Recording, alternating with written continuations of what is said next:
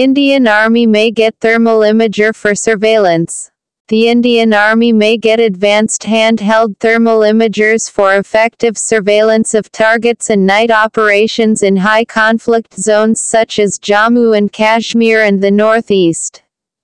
The Ministry of Defense is in the process of procuring 12,389 handheld thermal imagers (HHTIs) to be equipped with Global Positioning System (GPS), digital and magnetic compass, inclinometer and day and night channel binoculars to reduce the number of separate equipment a soldier carries at present.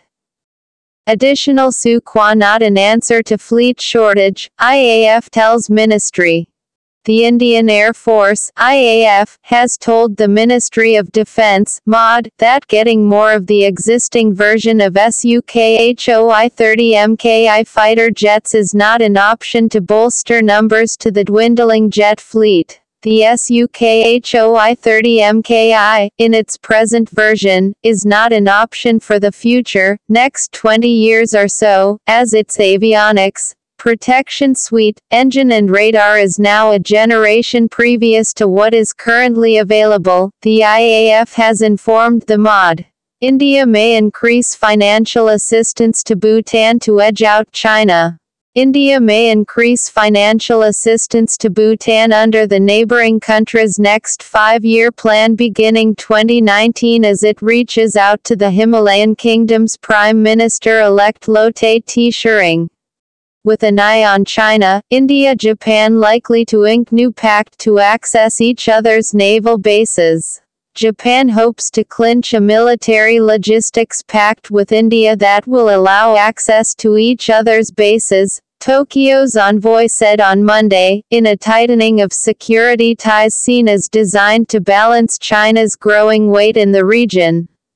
Prime Minister Narendra Modi will be visiting Japan this weekend for an annual summit with his counterpart Shinzo Abe, and the proposed acquisition and cross-servicing agreement between the two militaries is on the agenda. Poland makes official request for U.S. rocket launchers. Poland has sent an official request to buy American-made rocket launchers after announcing in July that the country planned to expedite. According to an announcement on Poland's Ministry of Defense website posted October 19, the country has provided the U.S. a letter of request for one M142 high-mobility artillery rocket system, or HIMARS, division as part of what it's calling its HOMAR program. The U.S. State Department cleared a possible $250 million sale in November 2017 for 56 HIMARS launchers. HIMARS uses guided multiple launch rocket system munitions and Army tactical missile system guided ammunition, capable of targeting up to 300 kilometers. Super Hornets Make in India program, SASMOS delivers 1,000th F/A-18 electrical panel assembly to Boeing.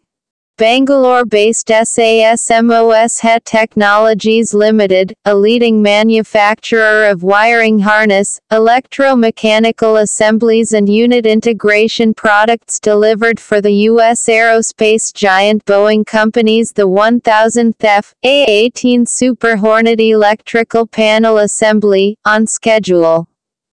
This marks a significant milestone in the "Make in India" initiative and underscores the importance of Indian manufacturers in building the future of aerospace and defense globally.